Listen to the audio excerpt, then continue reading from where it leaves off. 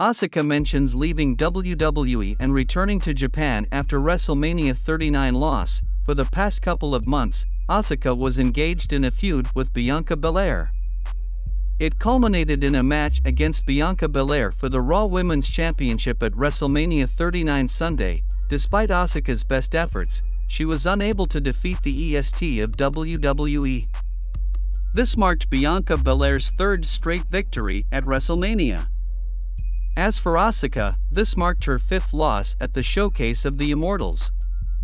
A fan took to Twitter and pointed out this unfortunate record to the Empress of Tomorrow. Asuka saw the tweet and replied to it, as she teased leaving WWE and returning to Japan. She also called the WWE Women's Division boring for good measure. Asuka also decided to add yet another cryptic tweet about changing up her game plan. Asuka tweeted, "I might as well go back to Japan. But I bet a lot of you guys, my friends, will miss me when I leave WWE. Now I need the power of your anger. Let's bring chaos to the boring women's division with me. Let's bring chaos to the women's division, let's bring chaos to the WWE. We will have to wait and see what the future holds for the Empress of Tomorrow."